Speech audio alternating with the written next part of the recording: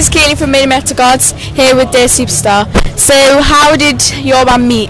Well, we've known each other for like all our lives pretty much. We've been in a band before, so like since 1997 we've been slugging this kind of thing. So yeah, we've known each other like pretty much all our lives. So yeah, we're all like lifelong friends. Do you have any other jobs off stage? Not really. Our drummer is a tattooist, which comes in really handy, obviously. Free tattoos on the road is always cool. Yeah, I used to do graphical design, so all the t-shirt designs and the MySpace designs, I kind of do all that. But other than that, you know, we kept so busy on the road all the time, we don't really get a chance to earn some proper money, unfortunately. Which is why we're so poor and have to wear like homemade clothing. If you could be an animal, what would you be? I'd be a giraffe, because I think a long neck would be really handy. And also, I don't know, they just intrigue me. It's like, how can something have a longer neck than its body? You know, I think it's a cool thing to be a giraffe.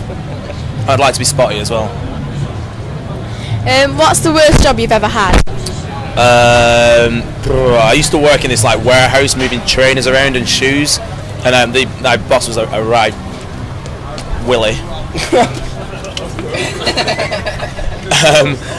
Yeah, you know, it's like I hated that job. The guy treated me like poo.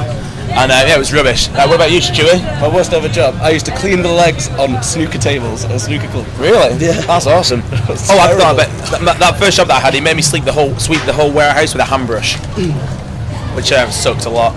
So. If you had £1 million, what would you spend it on? Guitar-shaped swimming pools and drugs. Oh, and a Rolls Royce. That's it. I think I'd spend up on that. So, what bands do you admire? Oh, you know what? All the bands that are on Sonisphere right now, it's like just they're amazing. So, you know, Metallica obviously a huge influence. Def Leppard got me into rock and roll. But then, you know, bands like Papa Roach we've been touring with, and Buck Cherry as well. You know, all these like new bands and old bands. Just pretty much anyone who plays rock and roll inspires us. So, but also live, you know, live inspires us. So what are you going to do after you've toured at Sonisphere? We're going to take a bit of time off. We're going to record some new tracks, and then back on the road. You know, Dear Superstar is built for the road, and that's all we want to do. So, yeah, we're going to stay touring until, I don't know, we either die or get forced into a studio to record a new album. And finally, are you enjoying Sonisphere? How about you, Stu, Milton of Dear Superstar? What? Are you enjoying Sonisphere? I am having a nice time.